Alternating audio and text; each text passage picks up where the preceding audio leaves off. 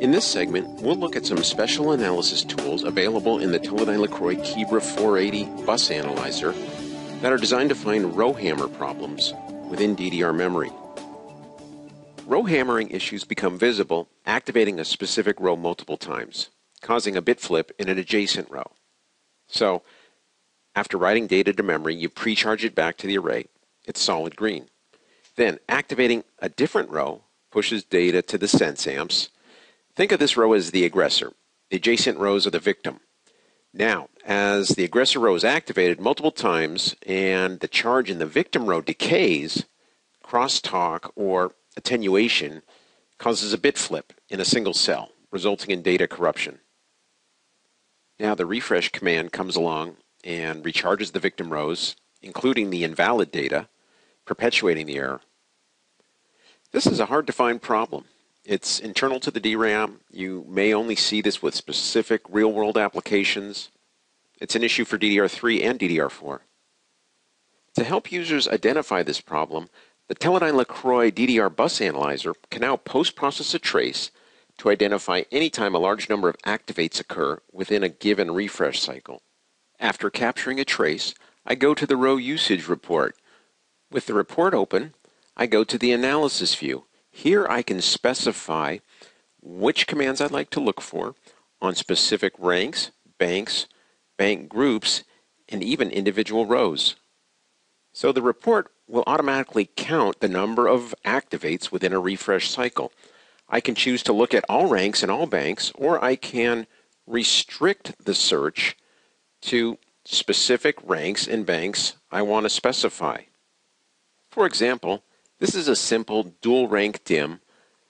I'm just going to look at rank 0, and I'm only interested in bank address 3. So I'm going to specify those parameters. I can look at a specific row, or I can look at all rows.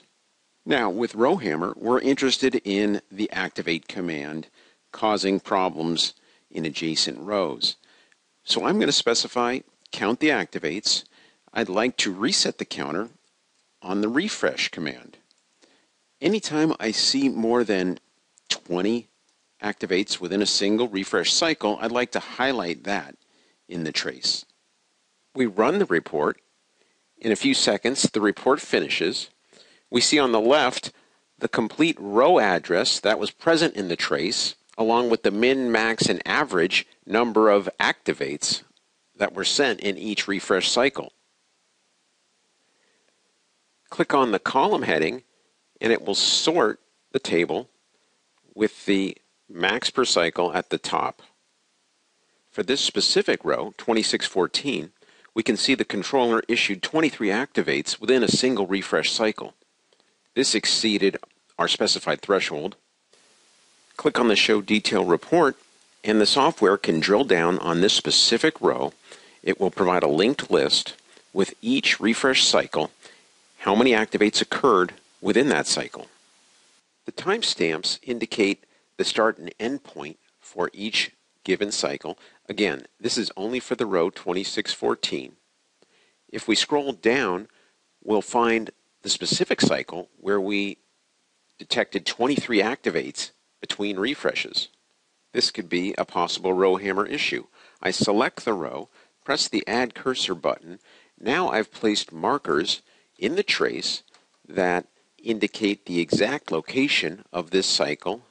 Zooming out allows me to see the boundaries of this cycle, and now I can drill down and try to understand why my controller was issuing so many activates to this specific row.